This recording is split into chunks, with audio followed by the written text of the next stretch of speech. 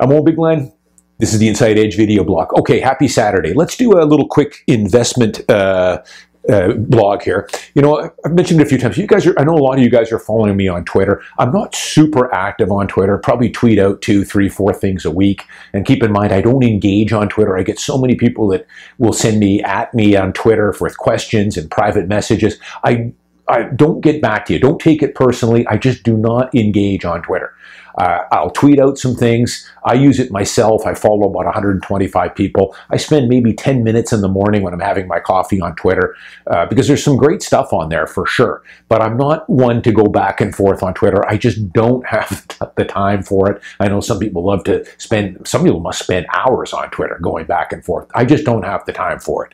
But if you follow me on Twitter, I do put out some gems there every week. I'll put out some graphs on investing in real estate, in investing in the stock market.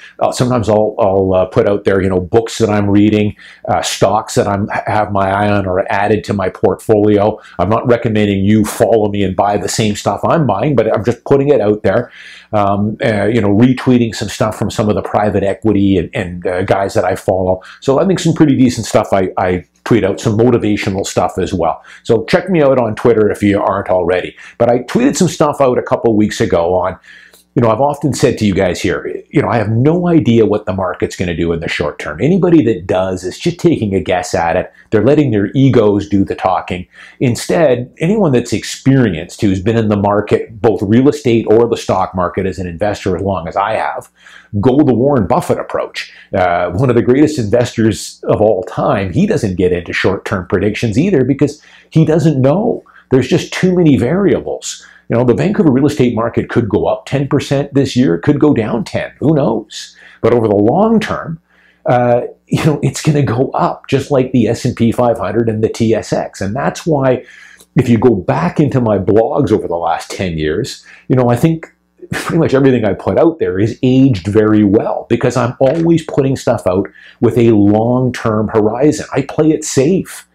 You know, the ones that put these predictions out there, you know, two things. Let's take a guy like little Evan Sindall there, who in 2020 at the height of COVID predicted the real estate markets were going to go down. Dead wrong. There's only two reasons for it. It's inexperience, guys that don't, you know, really know, haven't been in the markets very long, and Evan hasn't. Or it's an ego thing. Hey, maybe I'll get it right, broken clock, and I'll look like a hero. Don't play that game, as I've said many times. Instead, like I was tweeting out, I tweeted out these stats here from a private equity guy who posted some stuff on the S&P 500 over the last 80 years, since 1936. And play the averages. And the averages is that for most years, the S&P 500 and the TSX and the NASDAQ are going to go up. Same thing in Vancouver real estate. Most years, it's going to be a good year. The market, the value of your condo or your studio or your duplex or your detached home is going to go up. So let me give you the numbers here. This guy broke it down from 1936 in the S&P 500. So since 1936, the S&P 500 has averaged 12.5% annually. 12.5%. That's incredible. That means you're basically doubling your money about every 6 years or so. You got $1 million portfolio today, it'll double in 6 years. Up years since then, 66 years have been up, 20 years have been down. So a little over 3 to 1. And that's about right. It's the same in Vancouver real estate. For every 10 years in Vancouver real estate, and I've been at this as an investor, I've been in the markets for 35 years in Vancouver. For every 10 years, 7 are probably going to be up, 2 are going to be down, 1 might stay flat. And that's just the way it is. Over time, it's up. In the short term, you'll have a couple of good years, flat, maybe a down year. But 70% of the time, probably your holdings are going to be up. The average up year was 20%. The average down year was 12%. Since 1980, we're going to move it up here. Since 1980, the average return is 13.6%. 35 up years, 7 down years. Average up year was 19%. Since 2003 in the S&P 500, the average return is 12.8. So it's holding pretty much the exact same, just over 12%. Up years 17, down years 2. So there's been 17 up years since 2003, only 2 years where the S&P 500 was down. Since 2009, the average return is 16.6. It's been a gravy train the last 12 years if you've been a stock investor, even though we had a pretty vicious pullback in 2000, dropped about 35% in a matter of about a month and a half. But if you held firm, or even bought some shares in the spring of 2000, in the spring of 2020, you're probably up, well in excess of 20 or 25% since then, average. But since 2009, we've had 12 up years in the S&P 500 and only 1 year where it was down. So just play the law of averages. Buy and hold the index. Buy and hold some good quality stocks if you're so inclined and want to do the research on it.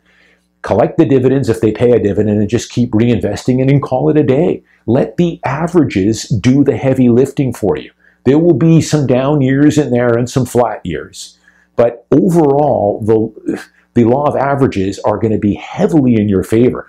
Geez, if this was Vegas odds, if the casinos had these odds, I mean, they make an incredible amount of money when the odds are in their favor by about 53%. Just 3% over 50-50. These are in your favor by 70%. Final thing I'll just leave you with quickly here. I get a bunch of these year-end letters from some of these private equity guys. I'm fortunate to have some guys in New York that kind of send me some of these equity emails that get sent to them.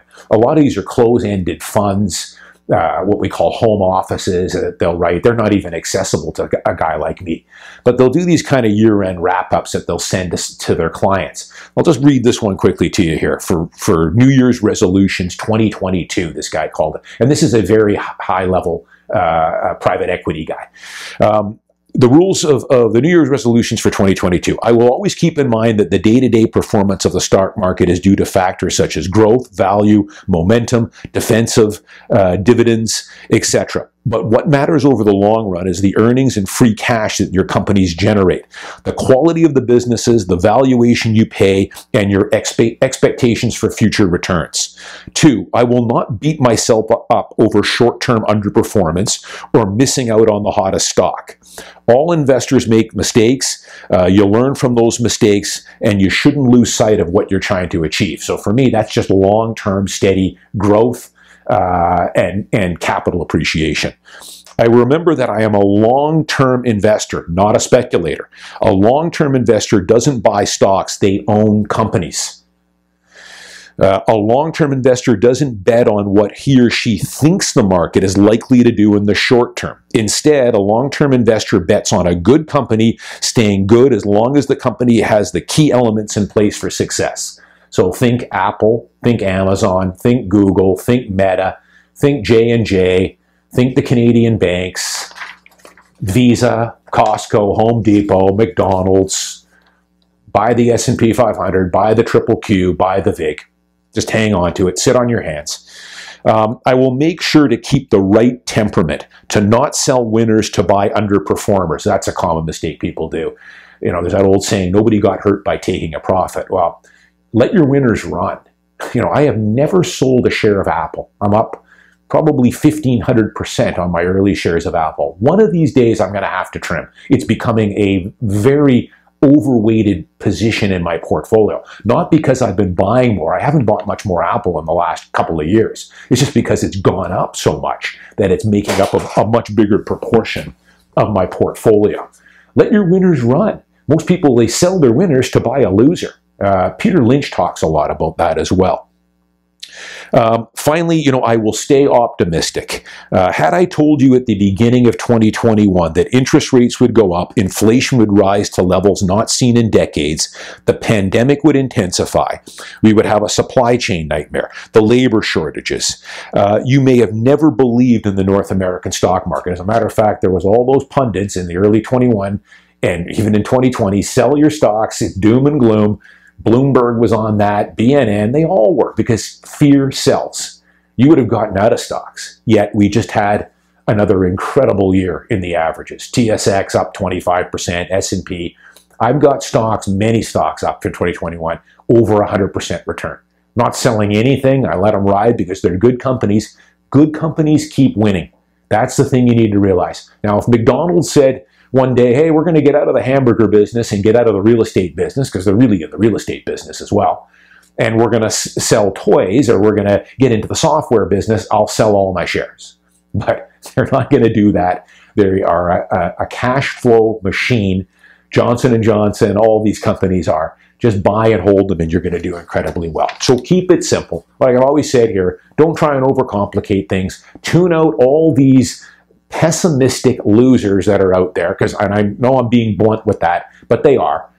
Anybody that's trying to tell you what the market's going to do this year or next year or the next 6 months and the interest rates and the economy to try and spook you, there's no reason for you to sell your portfolio, any of your holdings, in any of your real estate.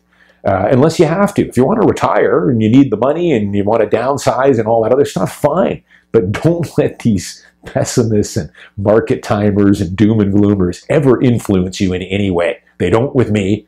If you're holding the right companies and the right real estate, you're good.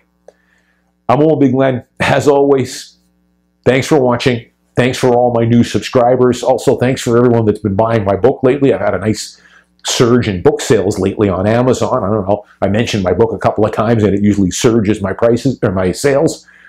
But I'll see you next week.